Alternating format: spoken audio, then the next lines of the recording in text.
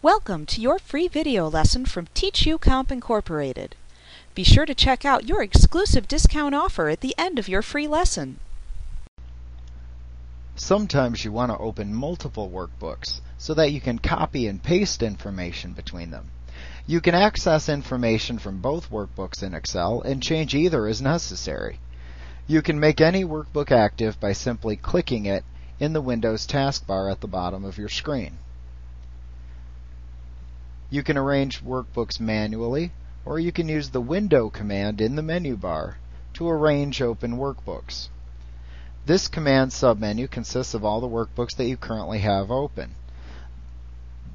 The one with the check mark in front of it is the currently selected workbook. If you want to select another workbook, select its name from this menu.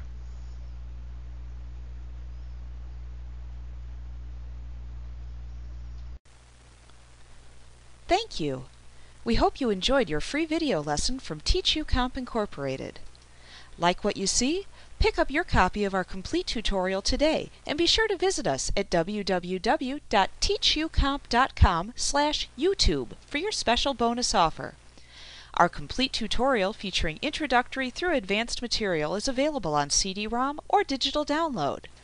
You will receive our high-quality video lessons plus printable instruction manuals in one easy-to-use training package.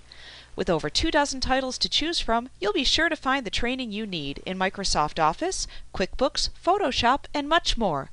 Visit us today.